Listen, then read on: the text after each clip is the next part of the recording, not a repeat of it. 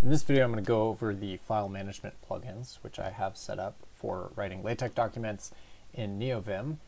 There's not too many of these, but worth taking a look. So the first one is Startify. So if I were to quit out of Vim, space Q, and reopen, we get this nice start screen. So that's useful, and it has all our sessions. So these are different projects, files, and current directory.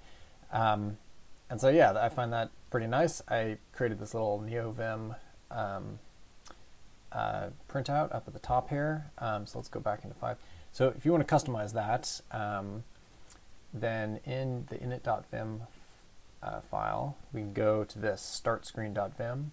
So gf, go to that file, and let's maximize. So here's that little printout that you get, and you can have these. You can generate these online. Different places, just Google ASCII art. So yeah, that's where that comes from. And then here's sessions, files, and directories.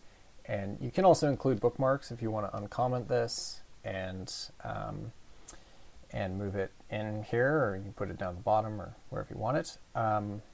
But I don't use bookmarks, so I have it turned off for now, just to keep things simple. So that is, and then there's a bunch of other, configuration that I scooped from someone else. If you want to change some of that stuff, you certainly can. But yeah, to do that, you would then, let's go back to plugins. So you would just Google this, so yank enter this, and let's go over here. And you'd look up this plugin, and you would look for all the different ways you can customize it and what it does and so on, or you could Google it elsewhere. So that is a little bit about Startify. The next one is really just a very minor plugin, but it helps for Vim Explorers, or COC Explorer, so COC is a quite big plugin, and it includes a bunch of different extensions which you can add, and so Explorer is one of them. And this is perfectly fine file tree for my needs. And notice that it has, for a Vim file, it has this little V. For text files, it has this little symbol. For JSON, you get the brackets, Python, and so on. So those little icons come from this plugin, so that's a nice thing to have. There's no configuration file for this. If we go back to init.vim, this is my little section for file management plugins, and there just is none for dev icons. That's fine. And COC Explorer, I've also left just out of the box, and it works great for me. The next one to look at is Fuzzy Finder. So FZF, if I open up a new thing, FZF, this is a program which I have installed on my computer. However, let's go back here. But it's nice to also integrate it into Vim. And so that's what these two plugins do. And to give some sense of that, if I want to say search in this file, I would do space, and I have it under F for find, so lowercase f, and then I could search for something like FZF, and it would find that and take me right there. So that can be useful. I've also got one set for search home folder, so this search all files on my computer. So those are the two that I find useful, one for just the current file. Might be nice to have one for just the current directory, but then this is one for your entire computer. So you can search for FCF or whatever it is you might be looking for, some other file or some part of a file that you might want to look up. So that's what I have for FCF. Maybe worth looking at which key also. So let's, let's do which key. There it is. Okay, so if I go, here it is. So here's capital F file.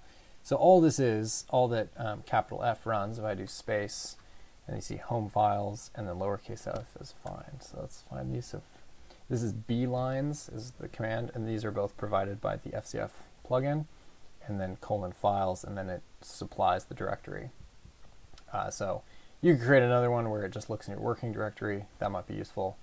But anyways, that's where you would modify these things here. And to find out where these commands come from, well, you'd have to look to the FCF plugin itself, and you would just do that by Googling the plugin name. So this guy, yank inner text, put it up here, and you could find out a lot more about this plugin and what the different commands that it supplies, and which key bindings you might want to add, to make use of some of those different those commands. Okay, so that's a little bit about FZF and the integration I have. Fairly minimal integration, but nevertheless useful. The last sort of section is all the Git integration. So Git fugitive and is sort of the main one here. So if I hit space, then I have it under G right here for Git. So let's open that up. And then these, many of which are all commands which are supplied by Git fugitive.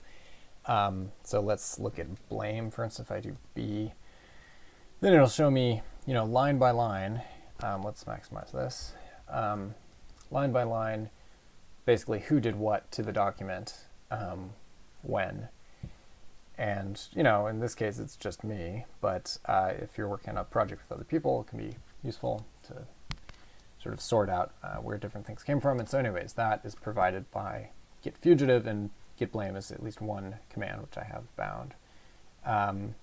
The main one I should say that I use is lazy git, so I just press G again, and then I get this little window here. So this is not being provided by Git fugitive. Let's go out of that. So if I were to go back into this folder, and let's do cd, let's go into config. Okay, so here is a folder, and notice that Git is tracking something in here. So I could just open up lazy git. This is just a program on my computer, and then I could run git commands through lazy git. I'm not using Vim whatsoever here. However, if I go back into Vim, so this is my Vim config, which I'm looking at, of course, inside Vim, and do space GG, then it brings open this same little box, but inside this little window. So how does that happen? Let's go back into which key. And now we got to go down to the git commands. Yeah, under G. Okay, and then let's see, it's lowercase g. So all this does is this GG binding running lazy git is it just says, okay, float term new. So create a new float term is basically it creates like a little window inside Vim or on top of Vim, and it says run lazy git. That's it. So you're just running this other program you have installed on your computer through this little little window float term. So that is useful. All right, let's go back. Oops. Okay, so that is Git Vim fugitive. There's also rhubarb and GB. So I brought up the pages for these. So rhubarb says if fugitive.vim is the Git, rhubarb.vim is the hub. I honestly don't totally know what all this means, but it's basically a useful auxiliary plugin. The two of them work nicely in conjunction, and something similar is true of GV. So if we were to look this one up, let's put this in here, look this guy up, and then find out, okay, so a git commit browser. Oh, cool. So it basically, this is, I don't necessarily need this, but if I wanted this functionality, so it gives me certain commands that I can run. So open the commit browser. So let's do that. So :gv, and then sure enough, there's all my commits, and you get this like little, not very complicated branching structure, which I've got going on. So that's what this provides.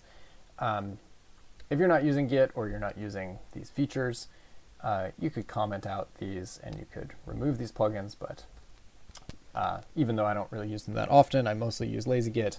They're not hurting me, just sitting there, and could potentially be useful.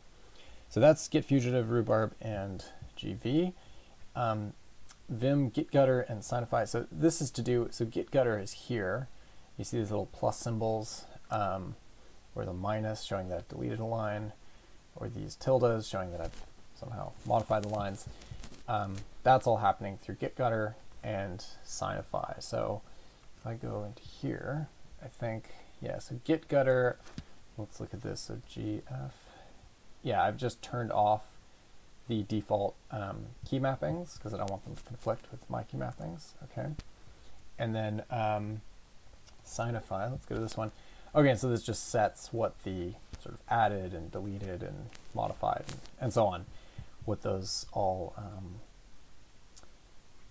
what those signs are to be. So that's what that is. So fairly insignificant modifications. Can't remember if we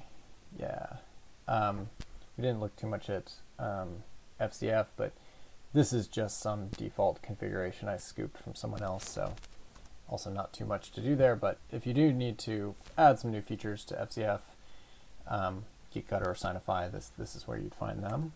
And that is it. That is all the Git integration, and those are at least all the plugins that I'm sort of putting under this heading of file management. So hopefully that makes sense, give you some indication of what is doing what and how to make changes.